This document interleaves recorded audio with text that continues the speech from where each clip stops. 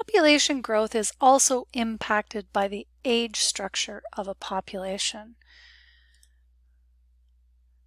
So not all organisms in a population contribute equally to population growth. Some reproduce more than others. So it's useful to take into account individuals that have different reproductive capacities, which most often depend on differences in age. So the age structure of a population is the number of individuals within an age group or category of the population that you're studying. So a population in which most individuals are past their age of greatest reproduction because for some reason young are not surviving, for example, or a population mostly composed of individuals younger than this age because older individuals are not surviving, won't increase as rapidly as one dominated by individuals with great reproductive output. So, for example, in this figure, this is the age structure of men and women, males and females, in France compared to the age structure in India. And you can see that there's a fairly even distribution between individuals in the young ages, the reproductive ages, and the older ages, and then it declines as we get past 70.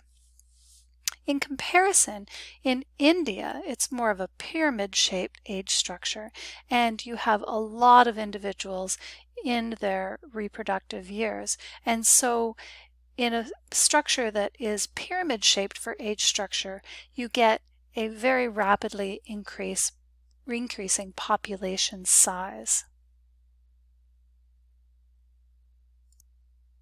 So understanding the age structure of a population can be really important for things like commercial fisheries. So this example shows you the age structure in Pacific rockfish populations in fished and unfished waters. And harvesting the larger and older individuals, as you can see here, reduces the population's capacity for growth and jeopardizes the stocks because your fishing targets these older individuals, which are the only individuals that can actually reproduce, leaving you with a large proportion of individuals that are not of reproductive age.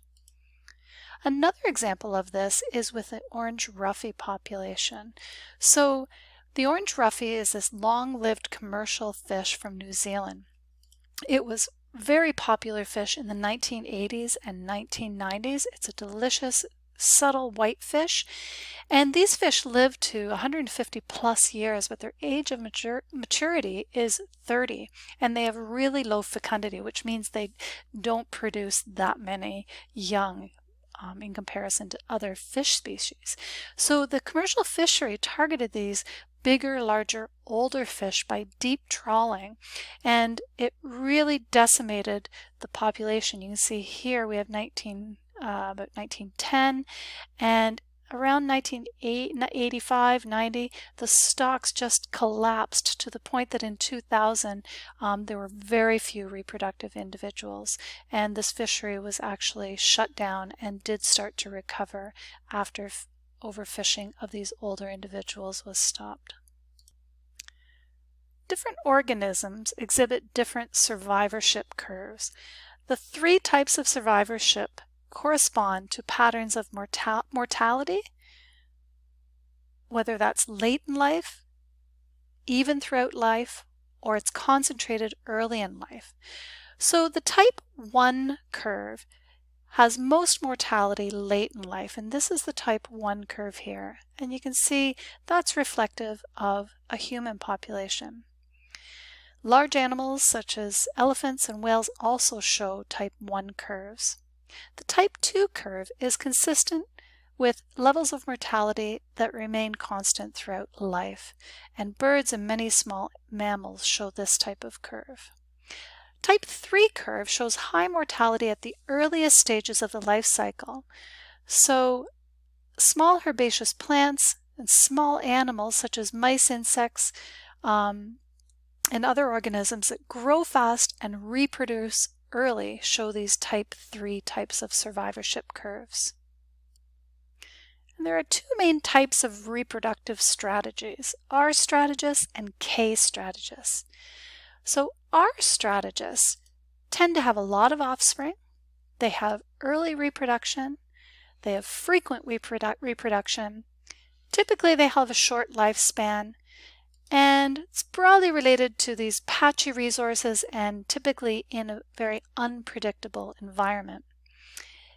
In comparison, the K strategists have few offspring, typically have delayed reproduction, and the reproduction is infrequent. They have a relatively long lifespan, and it's broadly related to more predictable types of environments, and they often have population densities near the carrying capacity. These two strategies reflect an evolutionary trade-off. A reproductive individual has access to a finite amount of resources and can invest either in many inexpensive young, such as the R strategists do, or few well-provisioned offspring, like the K strategists do. Depending on the combination of physiology and environment, natural selection in a given set of circumstances may favor one strategy over the other. However, R and K strategists represent the opposite ends of the continuum in a reproductive pattern, and many species lie between these two extremes.